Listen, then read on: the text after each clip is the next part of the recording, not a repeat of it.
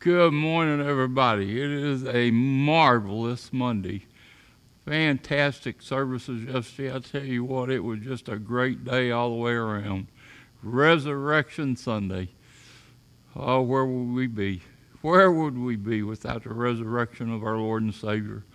We have a hope. We have a blessing, a time that we know this is but a passing through stage. We have a whole eternity to look forward to, praising our God and thanking our Savior for his wonderful, wonderful, wonderful sacrifice. It's just a great day. It's a marvelous Monday. It's kind of in between here. We have a little sun, a little cloud, and just see what God's going to do. But we're going to be looking at facing our fears. So stay tuned, and I'll be right back.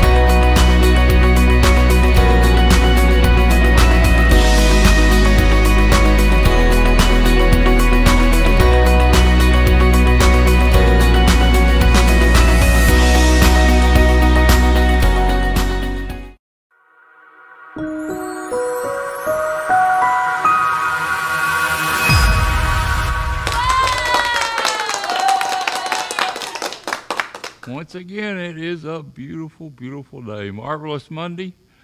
It's always a great day. Great day.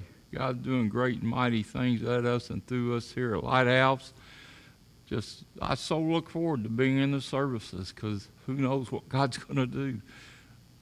God's in control doing great things. And, you know, he was here yesterday morning.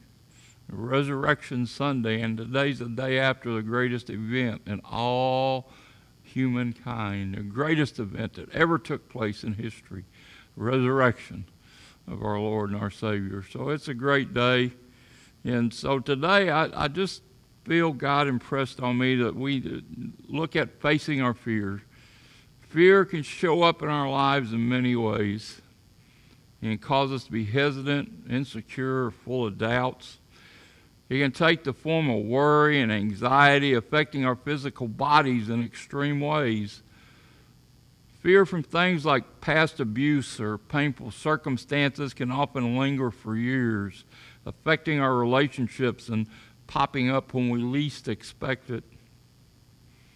So where does fear come from? It's important to know that fear does not originate from God. The Bible says, "For God did not give us a spirit of timidity, of cowardice, craven and cringing and fawning fear, but he has given us a spirit of power and of love, of calm, well-balanced mind." 2 Timothy 1:7 in the Amplified.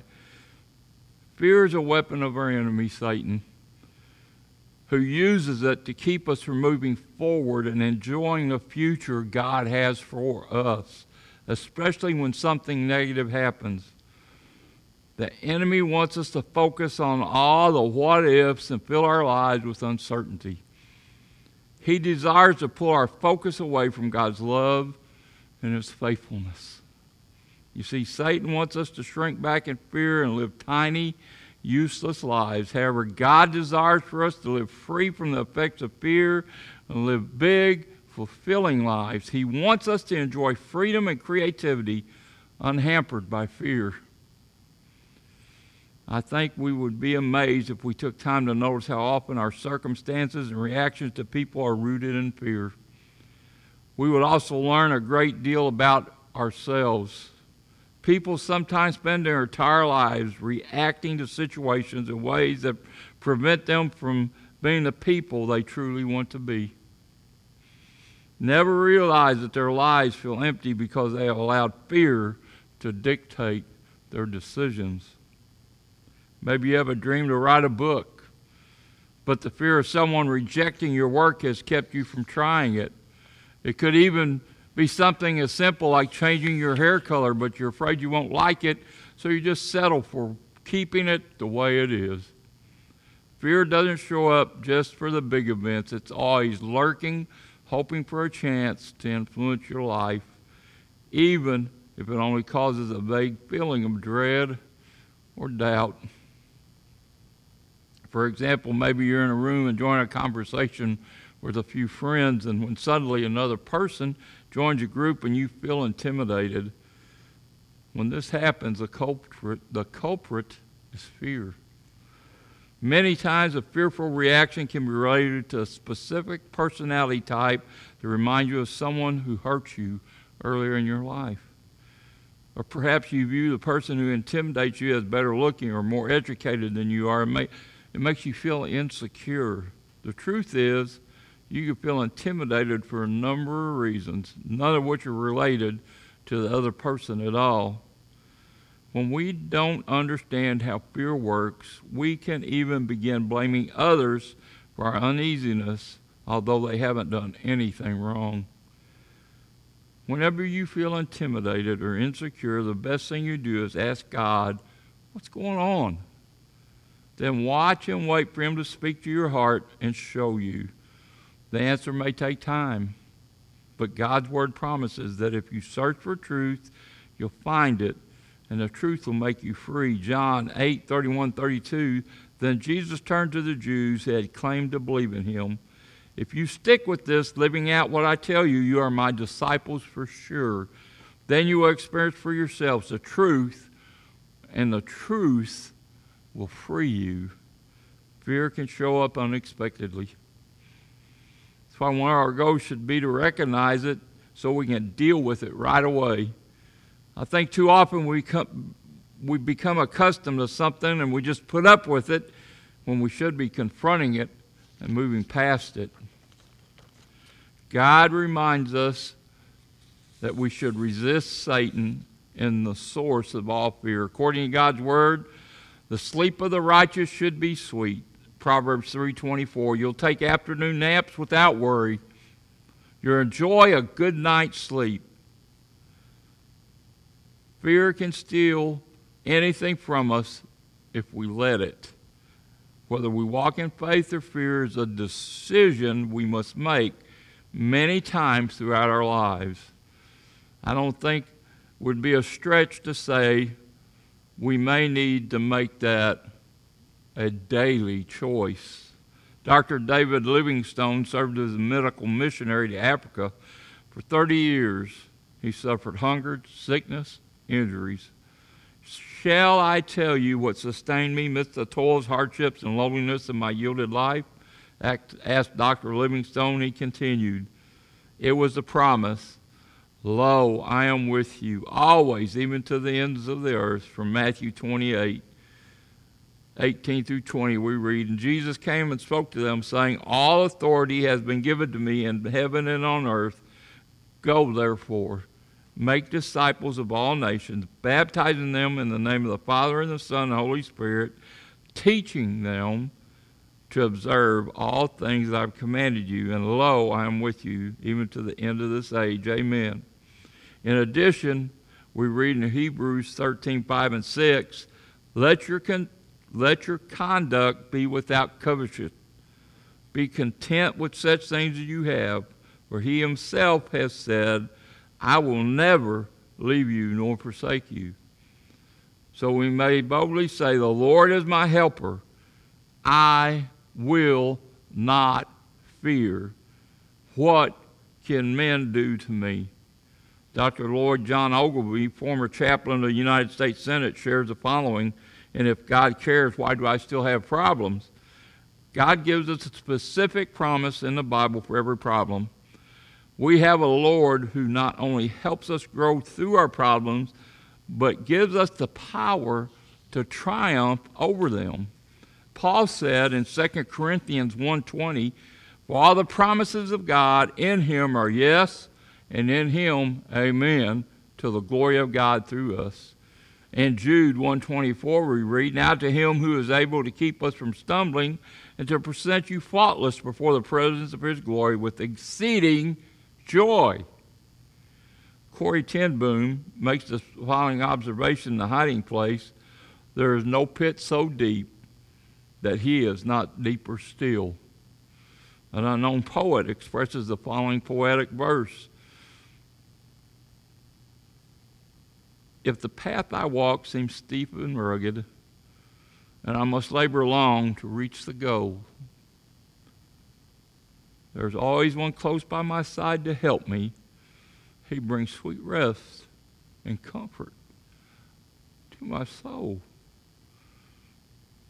And from the pages of God's book before me, he speaks the words that all my fears dispel. And though I do not know why nor wherefore, I can be sure that he does all things well. I believe many times we wait for the feelings of fear to go away before stepping out to take action. However, when the Lord tells us in his word to fear not, he's not saying that we will never feel fear.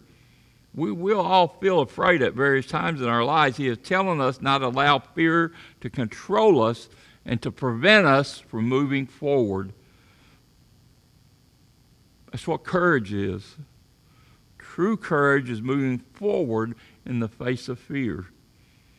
You can still fear, but you are determined with God's help to confront it and move forward anyway. Galatians 5:1 says that if for freedom that Christ has set you free, stand firm, then do not let yourselves be burdened again by the yoke of slavery. Satan is very shrewd. He doesn't give up very easily. I guess we can say that he never completely gives up the hope of drawing us back into that bondage that we were in. That is why we must live watchfully, ready to recognize and immediately confront the things that steal our freedom for Christ. Don't let fear push you around another day. Open your heart to God. He will show you the truth and shed his light into the areas of your life you don't understand.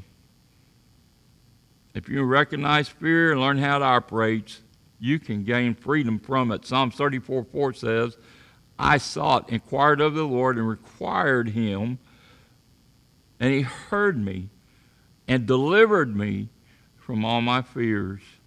I encourage you, spend time with God and study what his word says about this subject. Ask him to uncover the areas of your life that are being impacted by fear in some way. As you do, he will not only strengthen your faith, but he will give you the courage to face your fears, to walk step by step into a life of freedom in Jesus Christ. He who the Son sets free is free indeed. We can have freedom from all our fears, past failures. We can walk upright, looking up, looking up, looking up. God is with us always. He'll never leave us nor forsake us. He sticks closer than a brother. There's no better than living for our God and face our fears and let God have control. He can do above and beyond what we ever ask or think if we'll give him control. Bring it to the altar and leave it there, and don't pick it up and take it back with you. God doesn't need our help. He can take care of it if we'll allow him to do what needs to be done in our hearts and our lives. Father, I thank you and praise you. God, I thank you for this glorious day. I thank you for this time. I thank you for this season. Father, the resurrection of our Savior, such a glorious, glorious thing. And we thank you, Father, that we have that hope. Father, we ask you now, help us to overcome our fears. Fears of the future, fears of things that we didn't get done in the past.